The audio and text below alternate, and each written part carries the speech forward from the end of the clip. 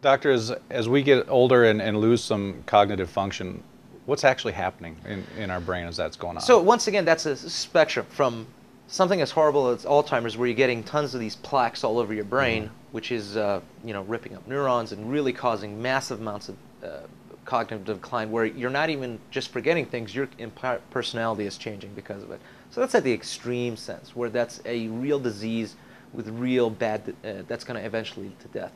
But almost everybody is going through cognitive decline. The best analogy I can give is one of the easiest organs for you to notice what's going on with is your skin, because it's right on the outside. But there's no difference between the way your skin functions is similar to how your brain functions or how your heart functions or anything else functions. It's a collection of cells put together to make up a tissue.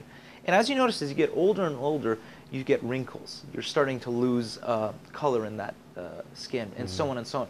That same process goes on at the cellular level in your brain.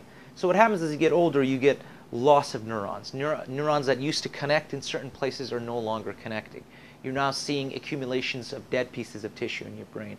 So at the molecular level, those kinds of processes are going on in all your tissues, and that's sort of what's going on in your brain as you get older, is that you're starting to get loss and death of tissue, and you're not replacing it with new healthy tissue or new healthy connections.